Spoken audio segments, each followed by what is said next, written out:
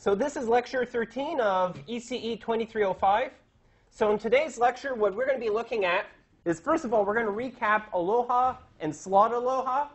We're going to look at carrier sense multiple access, and we're going to look at CSMA with collision detection. There's another CSMA, and it's called CSMA-CA, but we're going to be looking at that in about a week's and a half time.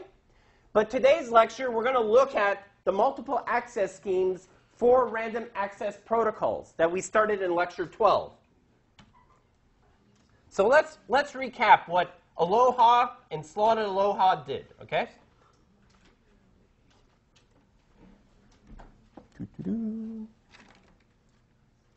Okay. So pure aloha.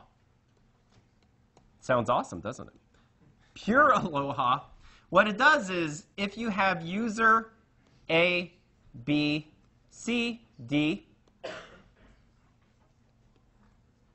what happens is all these users, if they want to use a channel, so call it channel 1, what happens is they can transmit at any time their information, and they hope that they do not collide at the same time with someone else trying to transmit. So in this case, these two guys are in collision, and therefore their information is corrupted, right? And thus discarded. And so what happens is, in pure aloha, any one of these users can transmit at any time on that single channel, and what ends up happening is, if there's any overlap between any of those two or more transmissions between those two users down that same channel, corrupted, we throw it away. Now, slotted aloha tries to make things a little bit more efficient. What happens is, slotted aloha,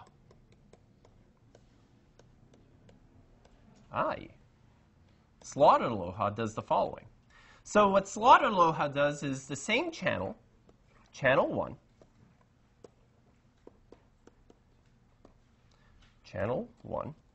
and you have user A, B, C, D.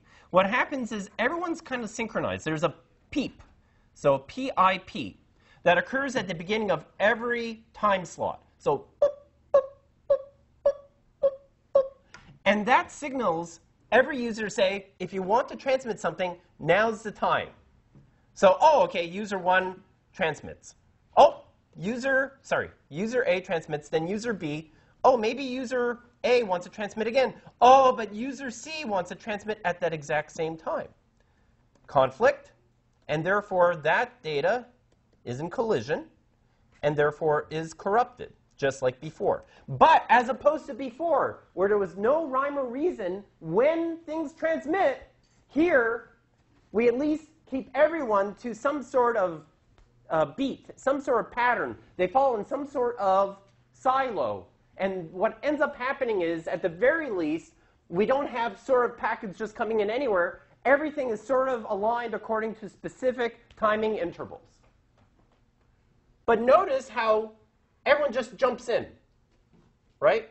It's almost like someone goes up to a lake, and they see, oh, look, here's this big cliff, and the water is so dark down below. I'm going to jump into it head first, right? Not very good, right? Normally what you would do is you would go down to the water edge, and you would say, oh, just 2 feet under is this big stone, right? And, so with aloha in general, and slotted aloha, so pure aloha, I just like that name. It's pure aloha. And slotted aloha, there's this kind of like leap first type of thing. And don't ask questions. On the other hand, wouldn't it make more sense if someone wanting to use the channel looks before they leap, so they don't waste time, or they don't collide and have to retransmit and expend energy? And that's exactly what CSMA does. So what CSMA, or carrier sense multiple access, does is the look before you leap. What happens is, it's like, is the channel clear? Should I transmit?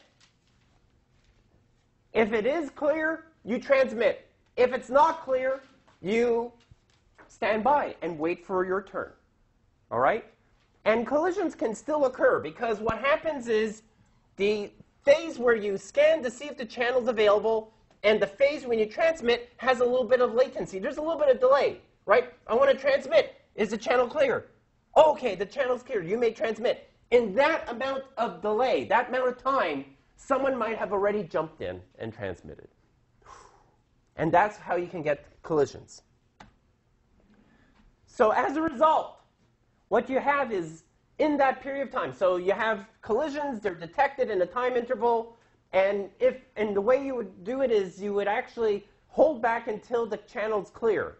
And then you would transmit. And it's often used in things like wireless or wired networks. Wireless is a little tricky because what happens is sometimes you may not hear if the channel's available or not. So where is this case heard? So this is a little bit of an aside. So let's look at a wireless environment, mainly because I'm biased. So let's take this again. So let's say we have a CSMA network. So let's say we have user A, B, C, D. And this is an example of what I mean, okay? So let's say user A, it scans, it wants to transmit. Let's say it wants to transmit here. Is the channel clear? Is anyone else transmitting on channel 1?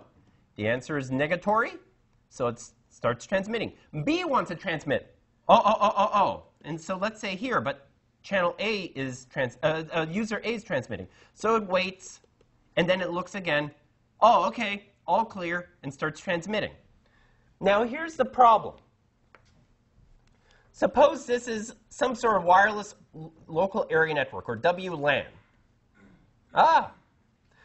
And say this is my access point, right? Like that guy there. Suppose A, B, C are here, right? Let's say D is over here, and D is transmitting to A. To the access point. What do we know about this? It's very weak, right? A, B, and C might not hear D's transmission, but the access point does, right? And so what ends up happening is, let's say A, B, or C, like let's say D is now transmitting over here. And I'm going to put down here very weak. What ends up happening is there is a possibility that someone's going to transmit not hearing that D is actually transmitting at the same time. What we call this, there's a name for this. It's called hidden node problem.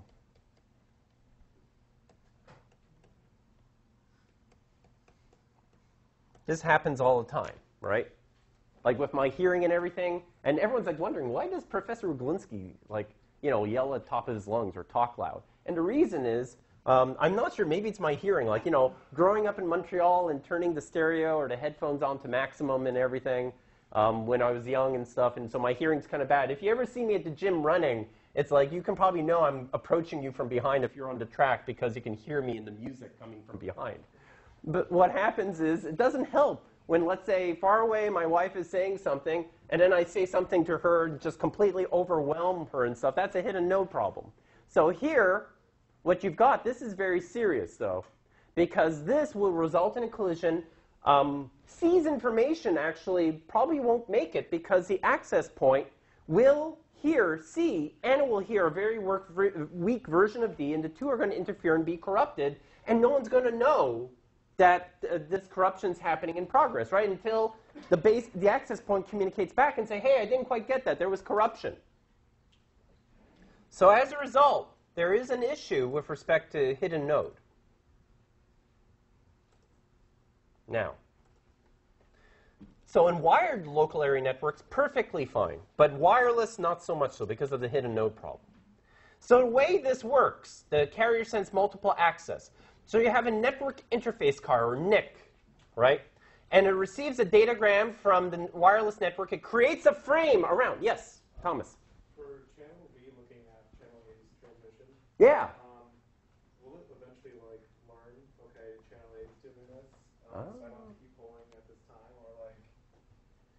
A little bit. So what will happen is that's a great question.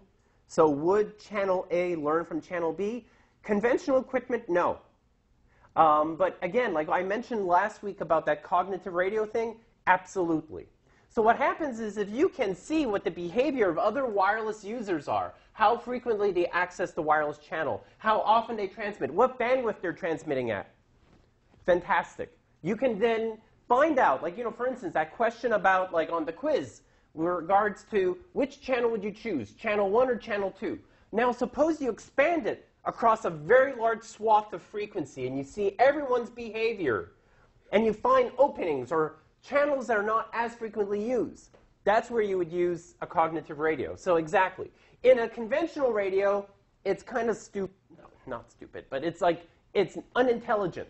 What it does is it just does everything from a probabilistic standpoint. What it does is essentially, like let's say it tries to transmit, oh, I'm going to back off, and then some random time, try and go back on. Oh, it's still busy. I'm going to change now the statistics of how much of that random back off I'm going to, so it influences the statistics. All right? In fact, that's what this slide at the bottom says. That's a great lead-in. What happens is if your NIC detects a collision, it aborts, and what this exponential back-off is, I'm not sure if I should bring it up because this is math. What this exponential back-off, I'm gonna say it anyway, and then you guys can send me angry emails saying you said there would be no. So how many people here have taken probability of any sorts? Probability? Okay. So just bear with me. This won't be on the quiz, okay? I promise you. Okay. Prof. Wyglinski promises. I'm just going to put up here so I won't get into trouble. Or in case I forget, you can bring this up in, Screenshot. Yeah, screenshot. Say, Professor, you promise. Professor Wyglinski's promise. Not on quiz. Okay. So just bring this up. Okay. What happens is, what is an exponential random variable? What it happens is it has a PDF, or probability density function. This describes the randomness of the random variable. It's so exponential. What does it look like? Something like that, right? What this tells me, this exponential random variable, okay? So this is the probability of this random variable assuming a value between 0 all the way to plus infinity. So let's say I have a value x here. This guy here is the probability that x equals little x occurs. So let's say that's a 1, but we don't get that. So let's say over here, that's 0.3. What this value, let's say, what is the probability that my black box, my exponential random variable x, produces little x at the output, is probability 0.3. Has a 30% chance of being produced, right? So what does exponential backoff mean? Exponential backoff means this black box x. It's like, let's say, okay, there's a collision. What do I do? How long should I wait? Black box x, tell me how long should I wait? Boom! And then gives you a value, right? And the value, it's more likely, it's going to assume a value here than a value over there. So let's say the value to the left, all those values are like, let's say, 10 seconds, 5 seconds, 1 second. And then let's say further to the right, like the guys over here is like 50 seconds, a few minutes, and such, right? So it doesn't mean that your backoff is impossible in terms of getting 20 hours, but the probability of that happening is super minimal. But the probability of getting something like 1 second back off or maybe 10-second back off is pretty high. It's not positive. It's not 1. But it's very likely, more likely than 10 hours. Okay? So again, remember Wyglinski's promise. This won't be on the quiz, okay? So you don't have to study. But it's FYI, okay? Okay? We're cool? All right. Woo! So what happens is So whenever anybody says with CSMA, there's an exponential back off, that's what it means. It means that for small time durations to back off, they're more probable than, let's say, very long time delays to retransmitting. And what happens is it's influenced by the collisions that it experiences. Let's say I want to transmit again. Oh, I'm being collided again. Maybe I should really back off a long time.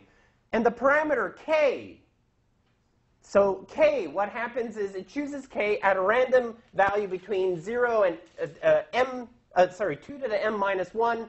And then there's like this funny value. So k is chosen at random.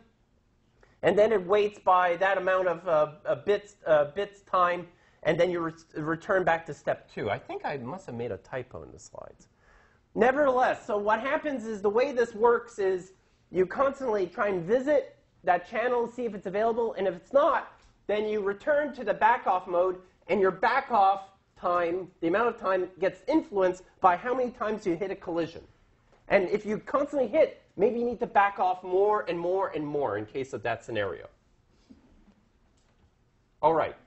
And CSMA CD is way more efficient than Aloha or Slaughter Aloha because I'm not sort of jumping in, oh, I collided, let me retransmit. Rather, it's before I transmit, let me see if anything's going on, and then I'll transmit. So what happens is we have the maximum propagation delay between two nodes in a LAN, the time to transmit the max frame size, because the thing is, you need to make sure that when you're transmitting, you want to transmit your information, probably has a maximum size, and you want to make sure that no one else is colliding into you during that time. So we have an efficiency equation here, 1 over 1 plus 5 times the propagation delay times the transmission time, all right? And this efficiency goes to 1 when you let the propagation delay go to 0. So if you have no propagation delay, right? It's just like, boom, you're transmitting. There's no delay in terms of sending that information out from node 1 to node 2. And what happens is, if you have the max frame size go to infinity, what happens is if you hold on to it, you actually, your channel becomes actually a little bit more productive. Because what happens when you have infinity? Anyone? What happens when your denominator is infinity? It goes to 0, right? So what does that mean? Your efficiency, you only accommodate one guy, and what about all the other guys on the channel? Right? So as a result, this has better performance than Aloha does. And then we also have something called token ring, where what you've got is you've got a master node, and you've got a bunch of slave nodes.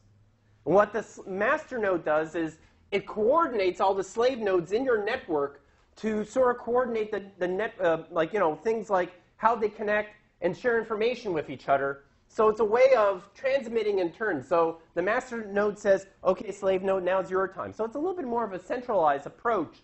But the problem is you have a single point of failure, which is the master. You have overhead, this guy saying, OK, now it's your turn, your turn, your turn, your turn. On the other hand, token ring, OK, what it does is someone always assumed the master. So, OK, you want to transmit? Here, you're the master. And then you decide who's going to be the next guy and the next guy. So you kind of decentralize the architecture.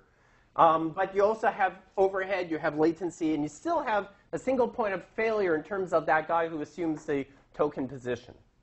So what we saw in today's lecture, so what's the punchline? So let's say, other than Professor Wyglinski teaching a little bit of probability, I'm sorry, I taught grad level probability, ECE2305 for 5 years.